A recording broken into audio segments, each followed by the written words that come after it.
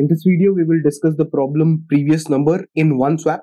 So the problem says that you have been given a non-negative number n in the form of a string. So this number is given in form of a string, and the task is to apply at most one swap operation. So you can do at most one swap on the number n so that the result is just a previous number possible, right? So the result has to be the previous number, and leading zeros are not allowed in the result, right? So let's take this example. If I give you 1, 2, 4, 3 and 5. So let's quickly have a look at this particular example. So if I give you 1, 2, 4, 3 and 5. So what will be the previous number, right? The previous number is going to be nothing but 1, 2, 3, 4, 5, right? So the previous number is going to be nothing but 1, 2, 3, 4, 5, right?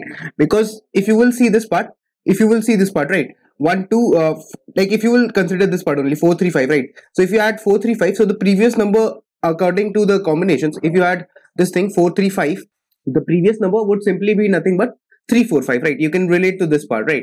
So that is what you have to do. You have to make the previous number. You have to go to the previous number directly using one swap. So what you will do in this turn is you will take the numbers, right? You will take this number and you will take this number, right?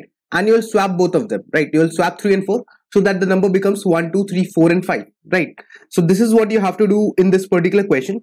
Another thing, like another case could be, let's say if you had 1, 2, 3, 4, 5, right? So you have to move to the previous number always, just the previous number. So if you will consider this problem, let's say 1, 2, 3, 4, 5. So in this case, it is the smallest number possible, right? It is the smallest number possible because 1, 2, 3, 4, 5, there is going to be nothing lesser than 1, 2, 3, 4, 5 because all the digits of this particular number are arranged in lexicographical order or in ascending order. So you cannot have anything lesser than 1, 2, 3, 4, 5, right? So that's why the answer would be -1 for this case. Now this case, using this kind of a case, like if I give you something like let's say 6, 7, 8. So for this case also there cannot be a previous number using these digits, right? Because 678 is the lowest number using the digits 6, 7, 8 because they are present in the ascending order of their occurrences, right? So that's why what I can say is that I need to check that if the particular number, right, you can see this part, right? If the particular number is having the digits in ascending order, in that case I will not be able to do the swapping part and I have to return a -1 because in that case there's gonna be no previous number present. So that's why what I can do is I can, let's say, start an I variable, right? I can start a loop from the back. I can start my I from here, right? And I can check for the I plus 1th variable, right? If my S of I, right, I can check always that if there is any S of I such that it is greater than S of I plus 1.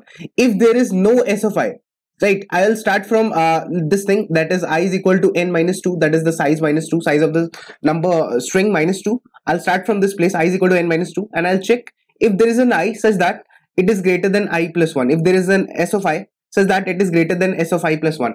If there is no S of I such that it is greater than S of I plus 1, in that case I'll return the -1 answer. Why? Because you can see this part, right? First of all, I will be here, right?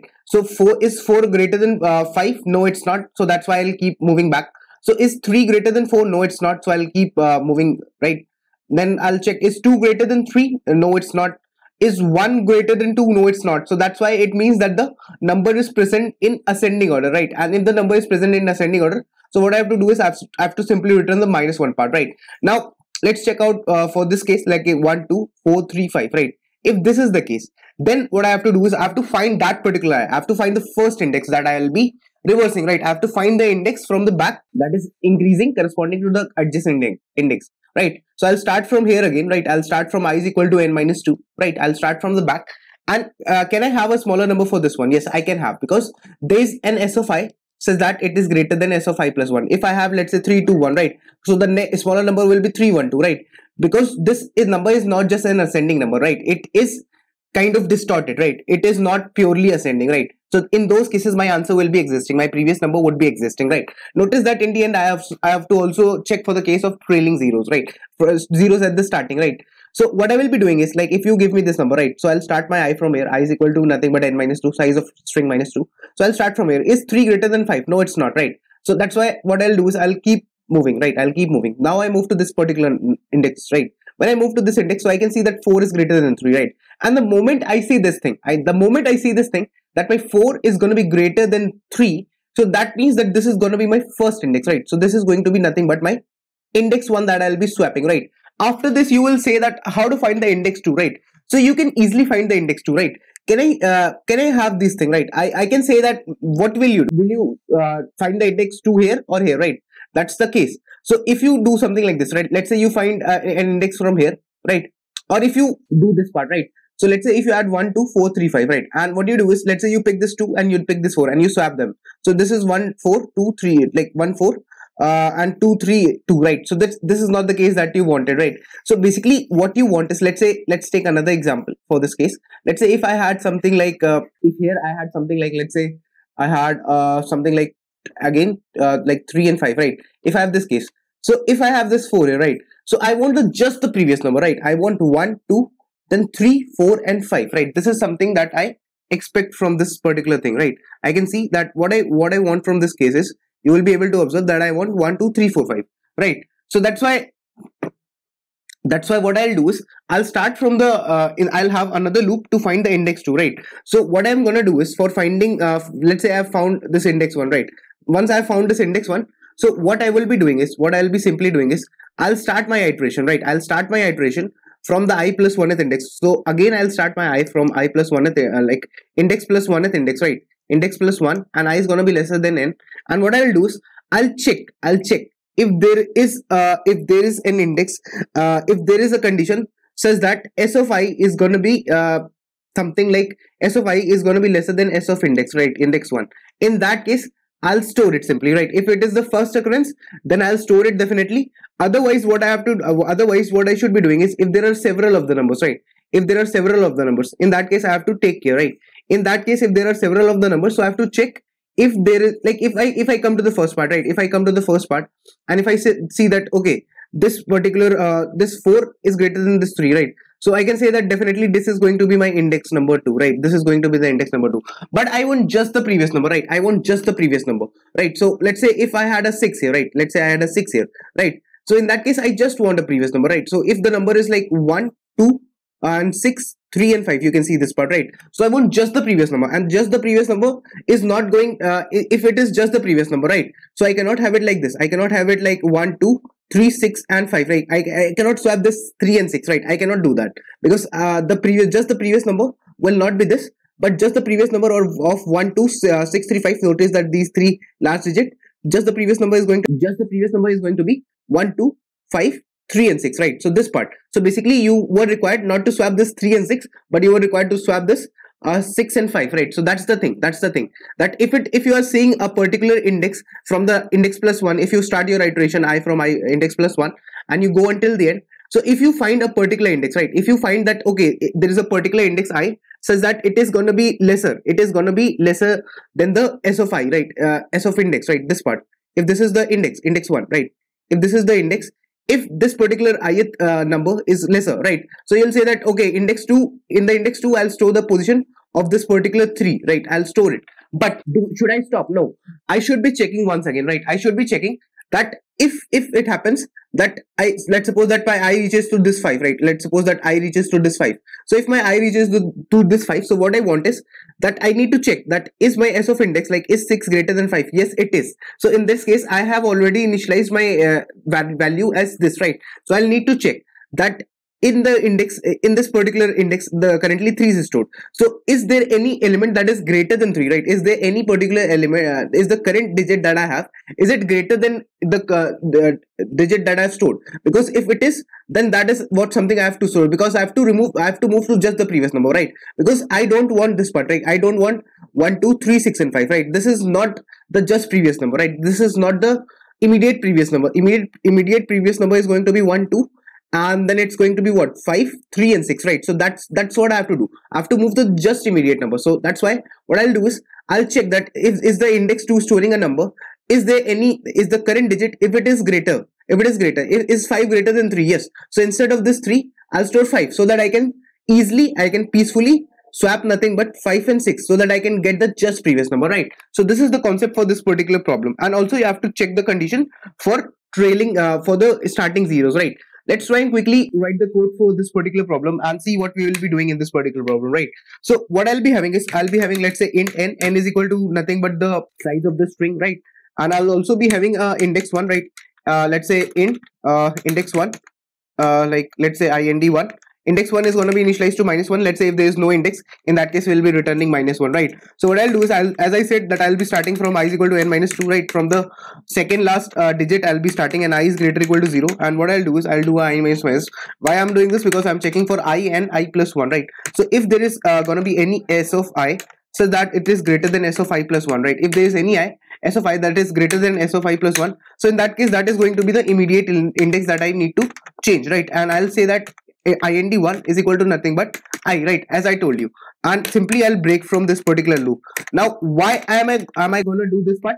Because as I told you, like if the number is, let's say what, this number 12435, right? So if the number, let's say, is 12435, right? So I need to find this particular number, right? I need to find this particular I. For this I, the I plus 1 is smaller, right? So that's what I need to find, right? After this index 1 I have found, right? So I need to search for the index 2 as well. But before that, I need to see if my index number 1 is equal to -1, right? If the index 1 is -1, then I'll simply return the string that is nothing but -1, right? I'll simply return the -1 value, because in that case the answer will not be possible, right? After this part, what I'll have is I'll have int index 2 as well, right? So I'll have index 2 as well, right? Index 2 will be marked as -1 as well, because we don't know whether an index 2 might exist or not, right? So what I will be doing in this part is I'll be starting my I, as I told you, right? I will require just the previous number, right? So I'll say that I starts from nothing but ind1 plus 1, that is index number 1 plus 1, and I is going to be lesser than n, right? So this is what I will do.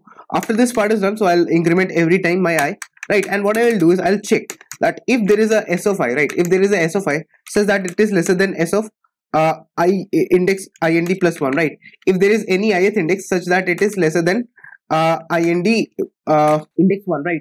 If it is such that if this is the case, like if this is the case, right, as I told you, that if this is the case, if let's say the problem is something like this, if I had, let's say, 1 2 then 6 3 and 5, right?